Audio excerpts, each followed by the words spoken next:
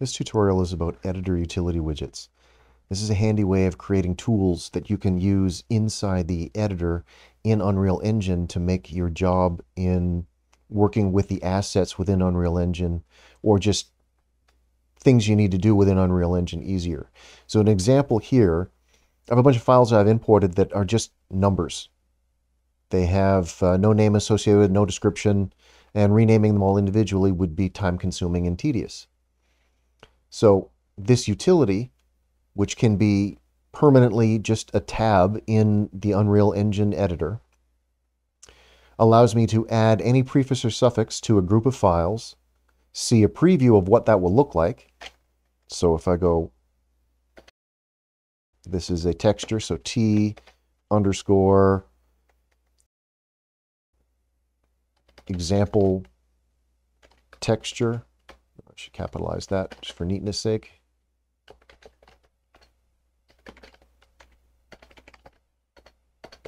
And then say, for example, under the suffix, I wanted to put project information. So this is project 1. And so you can see it's T example texture 1, which is the original file name, project 1.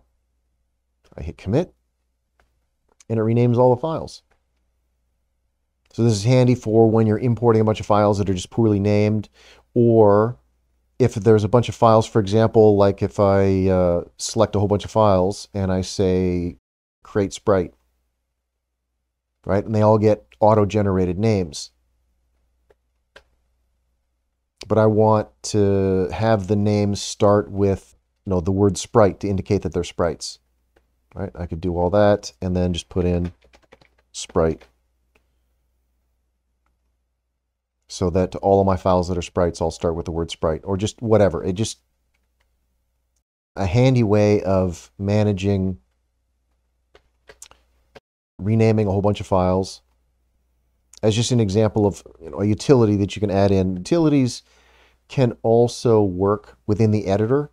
So for example, I saw one where it would take all of the assets that you had in a level and sort them by folder. So it would put all the lighting assets in a lighting folder, it would put all the static meshes in a static mesh folder, etc., etc.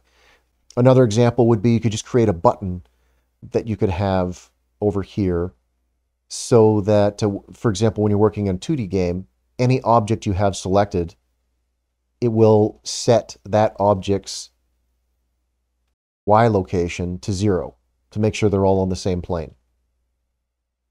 So you can mass select a whole bunch of objects, just hit that button, and all of them will be set their Y to 0.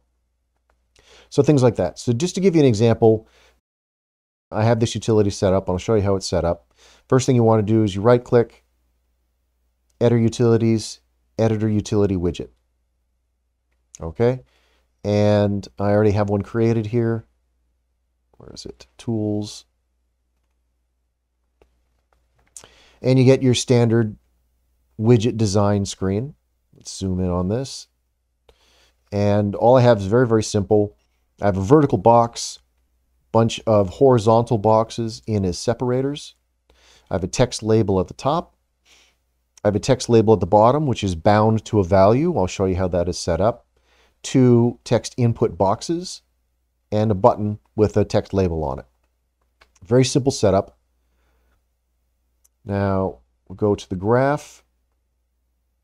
And as you can see, there's not a whole lot to it. And these are both exactly the same.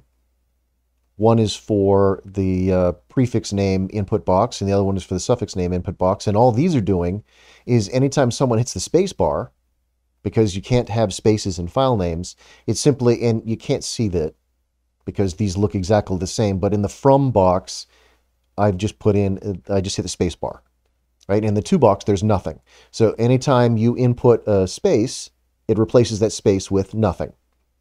So if I'm over here and I type in name, I hit space, and then name again, see, nothing happens. It doesn't allow you to enter it.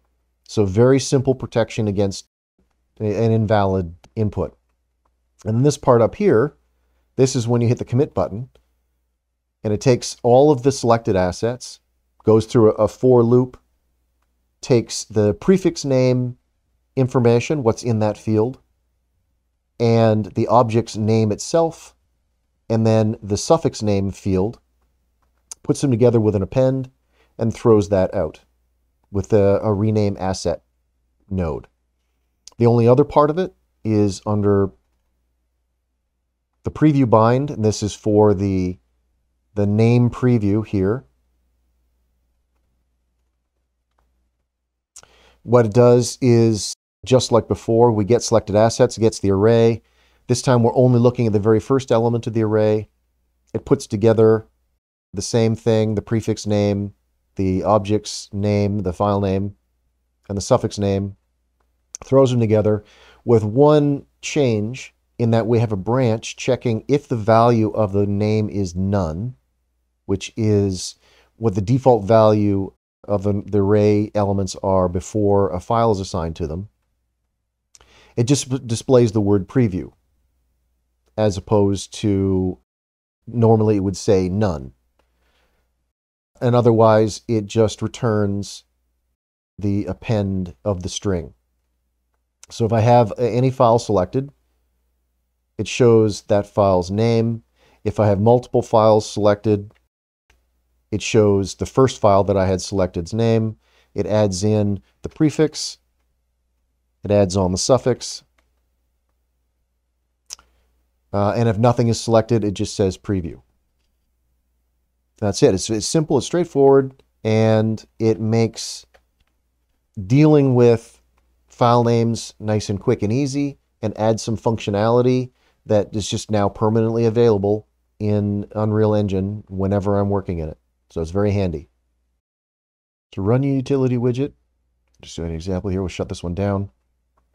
Just select utility widget blueprint, right click, run editor utility widget. And the first time you run it, it will actually appear just as a window,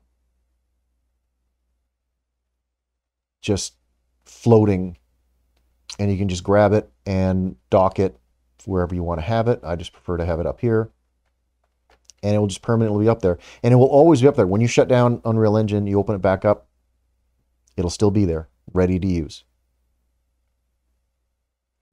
Hope you guys found this helpful. Have a good one.